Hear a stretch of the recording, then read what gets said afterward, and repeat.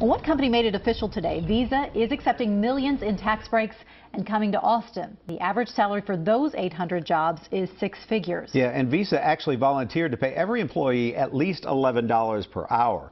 Today, local leaders announced a plan to make sure other companies do the very same thing. The Night Beat Shelton Green is live downtown to talk more about this. Hi there, Shelton. Hey there, Tyler. Well, tonight, Austin and Travis County leaders stood side by side with advocates, all of whom are demanding that future employers hoping to get a tax break first have to offer better wages and better jobs before any deal is done. Keeping Austin clean is a new experience for Sean Palmer. It's just a job for right now. A job Palmer says he's happy to have after he was recently laid off from a job he had for 6 years. While the money isn't sweeping him off his feet, he thinks a fair hourly wage for Austinites should be at least $10, at least 10 an hour. Can we have true economic prosperity for everyone in Travis County? Yes.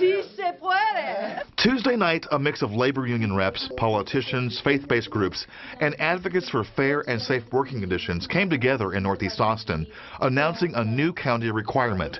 Any future business wanting a tax break from the county will now have to pay employees at least $11 an hour. They want the city to follow suit. We really feel that a company that is not willing to pay a floor like $11 an hour isn't a very good candidate for an incentive. There might be exceptions, and we leave room for that. Everyone is a beneficiary from this.